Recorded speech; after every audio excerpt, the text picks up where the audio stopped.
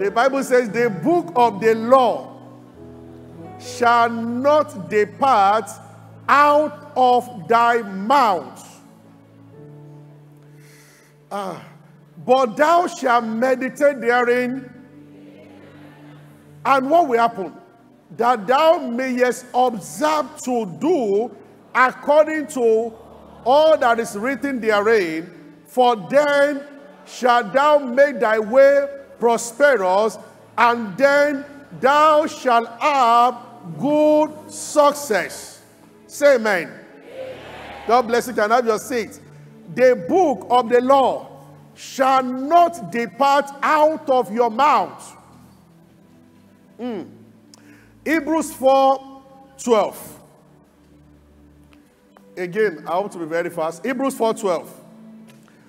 We started talking about World War, part 1. And today is World War 2.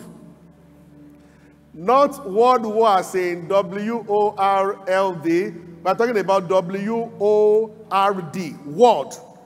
Word of words. For the word of God is quick.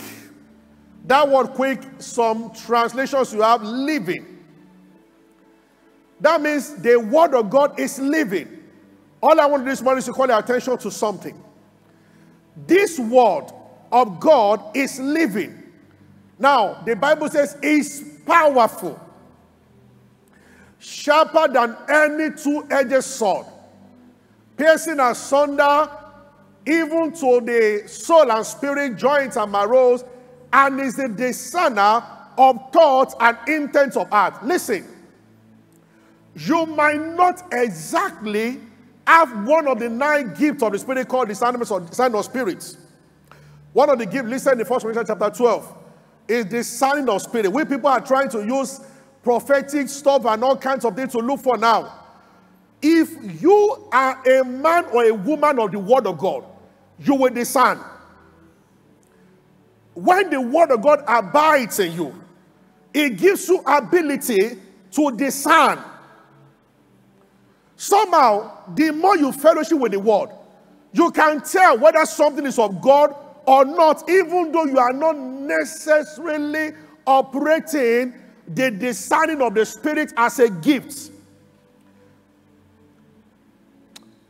Chai.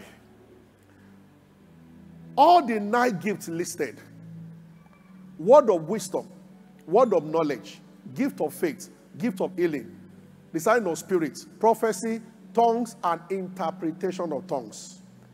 All the 9 gifts listed, there is none that you cannot journey into when you are acquainted with the word of God. One day, and this will help me to just say what I want to say briefly. Kenneth Hagin was praying for some men, and he said that there was a very heavy anointing present, and all of a sudden the anointing lifted.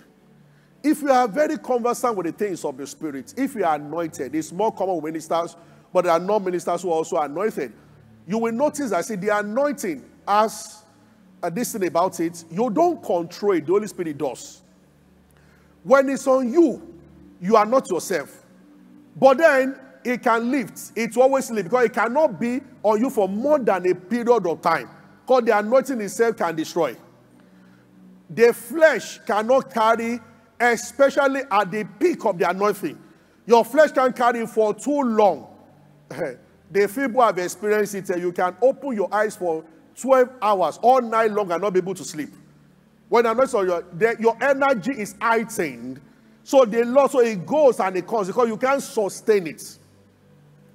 Now, the anointing is triggered by many things, but it's at the prerogative of the Holy Spirit. I get what I'm saying. When he got to this man, wanted to pray for him, he said he just felt that the anointing just lifted, as if they removed a coat from him. And he said, sir, sincerely, what I used to pray for those, I can't feel it anymore. But I know something that does not go and come. And he said, that is the word. Listen to me. I can pray for the sick under the anointing and something happens. But you see, you can't depend on that, because that is connected to many factors. At times, worship can affect it. Anointing is atmosphere sensitive. But see, the word works atmosphere or no atmosphere. The word might take a bit of time. There was a man who said he had a growth here, physically, on his neck. And this will limit one. And he began to say, the word of God is sharper than any two-edged sword. He will put it and say, in Jesus' name, I caught you.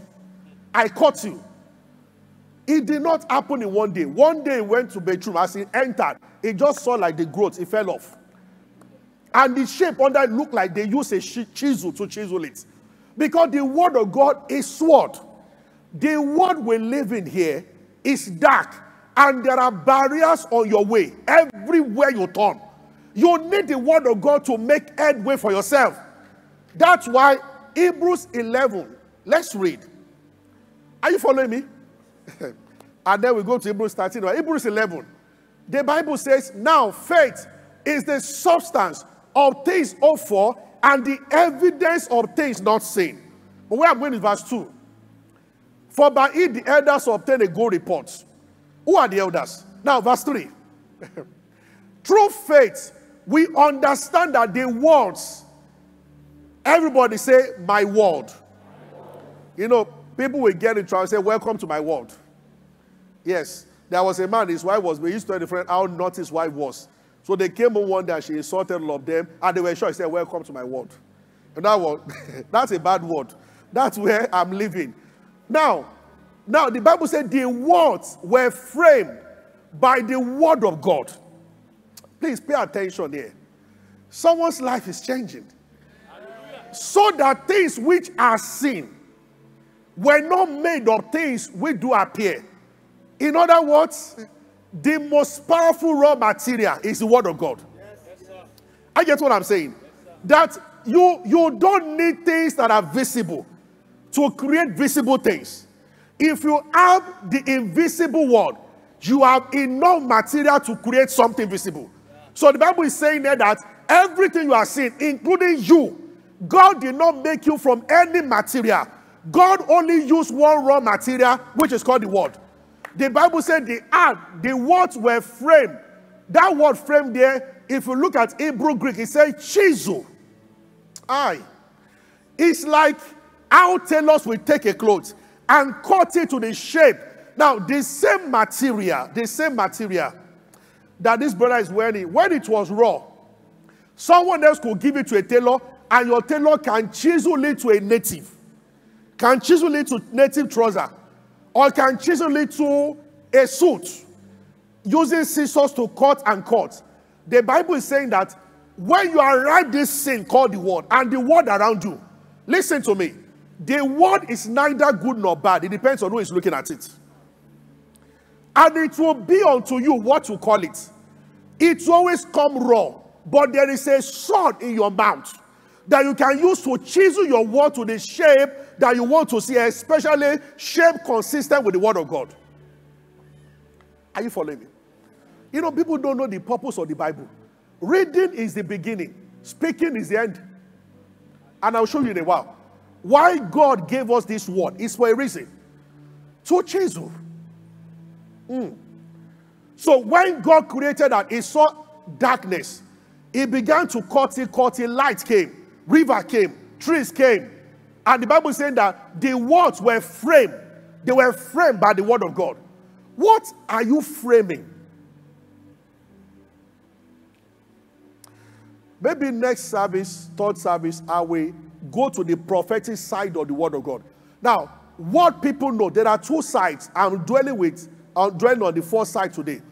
The second side is which want to look at how do we also operate at this frequency. Elisha stood and he said, about this time tomorrow, a measure of which shall be sold for a shekel, and 2 measures of barley at the gate of Samaria. Can I say that about this time tomorrow, my uncle that is not saved will be saved? Can I say that about this time tomorrow, my rent is paid? Can we also make audacious statements like that? Under what condition can a saint speak and attach timing to what you are saying? We are blessed in the name of Jesus. God is doing something in my life. That's what you are building. You cannot tell exactly when it will manifest. When a Christian is sick, I say, by his stripes I am healed. You cannot tell exactly how long it will take for the health to manifest. It will surely do its combination of two factors. How deep your faith is, how well persuaded of the word you are. That's one. But you see, but when the word gets to a prophetic level, it is always about time. So Jesus looked at the fig tree and he said, no man eat of thee again. And life left that tree immediately. Now, can I get to office and look at something terrible and say that tomorrow you shall not be there? Now, every Christian wants to operate this dimension, and it is given to us, but there are steps, there are principles, there are things to be obeyed in God's word to break into this other realm. But let's start from this first one. He has said. So, he chiseled the word. Because the word is sword. The Bible says it is sharper. That's why it can trim life from a shape you don't want to the shape that you want. It's sharper than any two-edged sword. But this what we are talking about is a living word. In Ephesians chapter 6, talking about the old Lamb of God, if we start from verse 10, somewhere around 11, 12, it says, the sword of the Spirit, which is the word of God. The sword of the Spirit. Now, sword is used. You point it at something, cut it. Men and brethren, I am saying that the way life is, normally, because of course, it's like if we leave a ground fallow, what will come out of it will be weed. Weed has authority to come out of any ground that nothing else is planted upon. Because the earth is under it. So, when a child is born, and you listening to me as you grow, the world around you is dark. In Numbers, the Lord told Moses to get 12 spouse. Several things in the Bible, you have to be a Bible scholar to understand. So actually, it sounded then as if God told Moses to elect 12 people to go to Promised Land, to go and spy the land. It was not God's idea. It was elders told Moses to do that. God only said, well, if that's what they want, do it. But when Moses was talking later in Deuteronomy chapter 33, 34, 32, 33, 34, he said, you came to me and asked me to send spies when I already told you that the land has been given to you. And that was a mistake. Because if you put question mark where God has put, if you put comma or question where God has put full stop, you are in trouble. Are you following me? Okay, so, anyway, so Moses told them to go. Now, can you give me that Numbers 13? I want to call your attention to something very serious there. Hallelujah. I was watching one old video of my message. I didn't even know I said some of these things. If you are not a praying Christian regularly, you always say the wrong things. It sounds simple that the Bible says we offend all. James 3. But if anyone does not offend the word, the same is a perfect man, able to bridle the whole body. See, when the Bible says pray without ceasing, if you don't maintain an attitude of prayer, the word is so dark that in no time you're going to say something wrong. You will say a word of unbelief, a corrupt word, you are going to say something. And Jesus said, I do what I seriously judge. There's nothing like I just said. Anytime you open your mouth as a Christian, whatever comes out adds to eternal life or does something or does a damage. It helps you to walk in victory or it takes you closer to defeat. So there are no neutral words. Jesus said that. So that means words must be used very carefully. If you want to know how important words are to God, Jesus did not see any other name to be except the word of God. When he returns in Revelation chapter 19, the name written on his thigh is the word of God. And that tallies with John chapter 1. In the beginning was the word was with God, and the word. It shows you that this Almighty does not joke with words. You come to the altar, you say some words, and they call you new creation in heaven. And he said, whatever gives birth to a thing must sustain it. If salvation came by speaking, victory, healing, prosperity will come by. Hallelujah. Can I hear amen? Amen. Where I'm going to end this Hebrew title, what I just already, and Moses spake saying, well, send men, down men, and search and every time verse. Where he started giving instruction to them going to land. In verse 5, let's read from 5 or so. Amen. Go to where he told them to go to land, where they were told. Moses sent them, get you up this southward, go up to the mountain. Verse 18. See the land, what it is, and the people that dwell therein.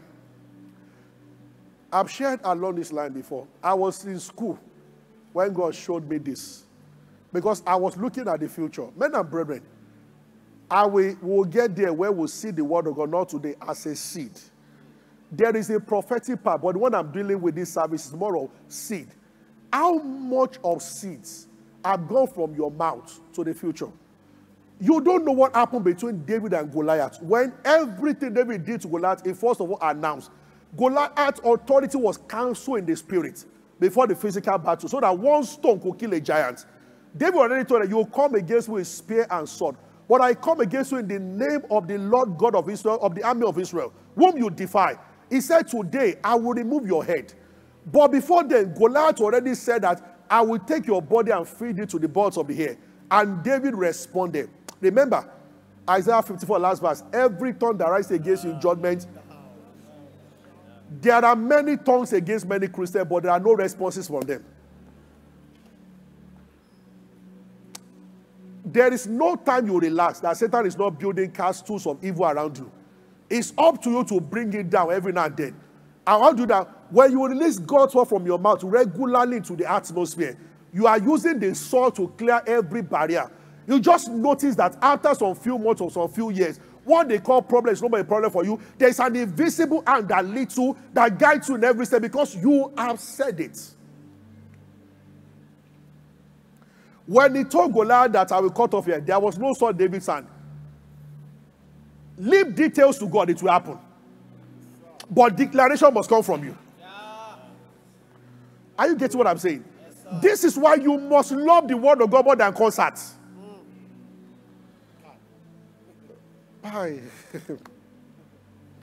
Let me tell you this. The depth of your prayer is affected by, there are people who go to this mountain, and then they do 7 days. They think that when their stomach is empty, God will be impressed. Both God and Satan, they don't eat. So you can't intimidate either of them with fasting. Fasting is scriptural. But you see, don't go and pray without the word of God. After 40 days and 40 nights of fasting and prayer, Jesus only had one answer to Satan. It is written. He never made reference to the fact that I fasted for 40 days. Yet I see Christians. They think that they do 21 days of vigil. That was why Kenneth Hagin shocked the world. When he healed more people than any other apostle in his time, and he said that he has never even done 3 days dry before. Because people think that these things, by strength shall no man prevail. What a scripture will do, 7 days dry fasting cannot do. Because forever, oh Lord, thy word is said to not fasting. We fast a lot, I'm not down. I'm just saying that, put things in perspective. Satan does not fear fast, he fears the word. When you fast to study and pray, you are a threat.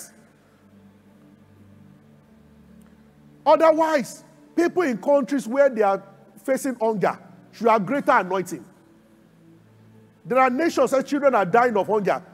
If absence of food, if abstaining from food is what threatens Satan, it shouldn't go to all those places.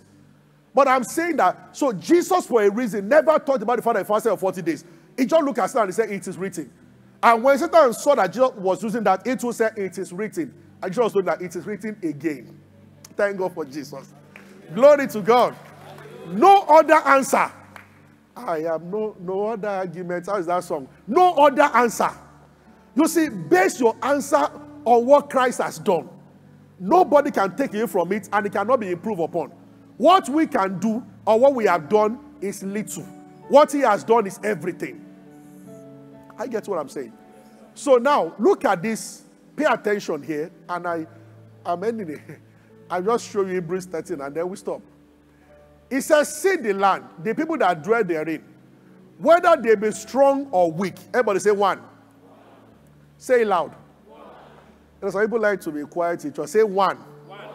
And when they are watching Arsenal, Man U, I'm praying. Let's just face the word of God. I'm going to buy chicken at KFC if they beat Arsenal today. Because they reduce how long it will take me to rejoice. I am one of the people praying that their hand will not touch that cup. Because there are many people in this church who are Arsenal fans and they don't like me. So, you know what? We will not rub it on your face, but we can rub it on your back if you don't win the cup. That day, if you're Arsenal fan, don't come to church. If I decide that Man City will win the league, oh, I'll be so happy. And if Arsenal, by any chance, if they win the league, retreat will start. So we are not talking about no move football mode. We just close our eyes and pray. We throw ourselves into soul winning, into fasting, into prayer. If a household meeting that day, they will normally just go and do evangelism. But you see, if they miss that cup, there will be discussion. Topics like how people can almost get there and not be there. Topics, you know, we use scripture and let him that thinketh is standard take heed. Let it fall. Let no man take your crown. All those scriptures like that, that's what we talk about. And they say we will just, I will say it in love. We will just end it. We don't have to run. We are not going to rub it off. Because the Bible says, mourn with those who mourn. But we can rub it on your back. we will be merciful, but we'll talk about it. Say lessons of life. How you can be almost. And then we now coin out a prayer from it. Every spirit of almost touching it.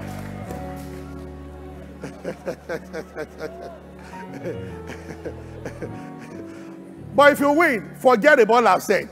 Don't remember. Just worship Jesus and give praise to God. Amen. Now, whether they be strong or weak, say one. Few or many, say two. Number three. And what land they dwell in, whether it be good or bad, say four or three. What cities they be that they dwell in, whether it be tents or strongholds, say four. Next one. What land, whether it be fat or lean, say five. And whether there be wood in it or not, 6. What did you notice in all these things as we're reading? Imagine God giving an instruction to Moses. He did not take any definite position about the land. Everything he said was word and opposite. That means the promised land is neither good nor bad. It depends on who is looking at it. And when they got there, 12 of them, 10 said it was a bad land. 2 said it was a good land. They should have looked at what the Almighty was showing before them. He is the Almighty. He was the Almighty then, he still the Almighty now. He knew everything. He knew the promise. He could have told them that the land is good. He has said that before. But when he got to them about to enter, he gave them an option. Call it a good or bad land, you are correct. Whether things are bad in Nigeria or they are not bad, it depends on who is. You know, one day I was coming to the country and I saw the number of whites in the plane with me coming to the country. Why so people are running away? I'm not saying I just wonder. There are nations that are trying to negotiate to take over our country, take over economy here, because they see profit here. I'm just saying, everything begins. Bill Winston, he said when he first got married, he was always complaining about the wife. And he felt she didn't know how to cook and he was always saying it. It wasn't a good start. But he said that when he started learning the word of God, he began to commend her cooking and her good character. All of a sudden, everything changed. But when he's 70-something now, still happily married. Everything changed. The word of God, you can use it to chisel. Correct what is wrong, amplify what is right. Now, Hebrews 13:5. I just want to, and then I'm going to close with this. Men and brothers, don't joke with Bible study, because it is the foundation of knowing what to say. When we say confessing the word, declare, we are not going to be speaking our own words. We are guided by the, for instance, you cannot confess and declare another man's wife to be your wife. I get what I'm saying. God will never go with something that contradicts his word. So there are promises, but they are within the premises of his word. Now look at this. Let your conversation be without covetousness, and be content with such things as you have. Now this is where I'm going, this last part. For he said, Everybody said he said. Now, this is Apostle Paul or whoever wrote Hebrew. Hebrew, there's a bit of debate whether Paul wrote to Apollo or someone else. They don't know because there was no introduction of, it just started with God who has sundry times, diverse manner, time past spoke to our father by the prophet. So they did not exactly say who wrote Hebrew, but the tone many times will stand like that of Paul. And the revelation of the tabernacle, the blood from chapter 8, 9, 10, 7, 8, 9, 10, only Paul had that kind of revelation of the high priest who has gone to heavens of heaven, so most likely to be Paul. Or somebody well taught by Paul anyway. So whoever wrote Hebrew said, let your conversation said, for he said, I will never leave you nor forsake you. He's quoting scripture of the Old Testament or what Jesus said at the end. I will never leave you nor forsake you. Next verse. So that we may boldly say, the Lord is my helper. I will not fear what man shall do. In other words, let's end this service here. But please, catch me here. The writer of Hebrews said, there is a promise. God said, I will not leave you nor forsake you. He said the reason why he said so is that so that you can boldly say, I am not afraid. Nobody can. Did you get it? God promised that he won't leave you nor forsake you. That's his own part. You, because of his promise, you must boldly say what he promised. So if the Lord says, I am your shepherd, the Lord is my shepherd, what does that mean? So that you can boldly say, I have a shepherd, I shall not want. Did somebody hear what I just said now? That means it's not, I'm not supposed to read, the Lord is my shepherd and close the book. He has said, he is my shepherd, I shall not want, so that I can boldly stand in my house and say, I shall not want because the Lord is my shepherd. That means anything that you find that God has said, that is one side of the equation. You must take it and put it in your mouth and say it boldly. Now, he has said that by his stripes you are healed. Can somebody boldly say, I will never be sick again? Some are saying, no, they've not come what I just said. They are still holding back. He has said that the Lord shall supply all your needs according to riches in glory. So that you can boldly say what? All my needs are met. Overflow of blessing. Hallelujah. He has said we are sanctified. So that we can boldly say loss has no place in me. Boldly say it. The lust of this world, they have no place in me. I treat opposite sex as sisters and mothers. No string attached, no loss. He has said marriage is honorable. So that we can boldly say, I will not cheat. Somebody say amen. Amen. This is how we draw strength from the word of God. Mind you, people will think you are proud. But you know that you are boldly declaring, not on your ability, but what he has said. And faithful is in that promise. He will not. You have a track record of keeping your word. You are not about to stop doing.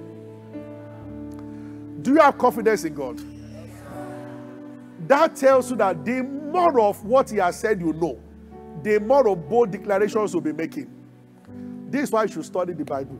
That's why we started with the book of law shall not depart from your mouth. You must keep saying it. Bible definition of meditation is word coming from your mouth. That means you've thought upon it, you pondered upon it. Now it has become a statement that comes from your mouth. Let's rise.